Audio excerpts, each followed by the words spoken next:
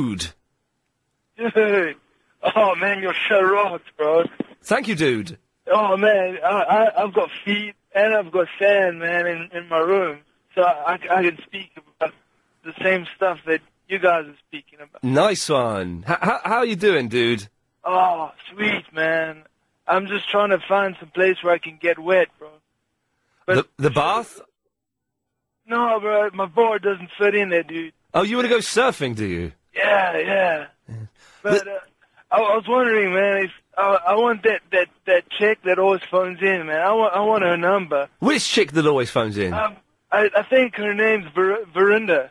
Oh, you want Verinda's number, do you? Yeah. I can't give out any of the women's numbers, I'm afraid. Man, she sounds sexy. She sounds hot, doesn't she? I like foxy woman like that, man. Yeah. Do you know what, dude? I like foxy woman, too. Yeah. Anyway, well, listen, I've got to go. Thanks for calling. Call again, won't you? Yeah, man, I'll phone tomorrow, man. Yeah, maybe we can get you to talk to Verinda. I'll even put shoes on, 'cause I'll go get shoes. Yeah, nice one.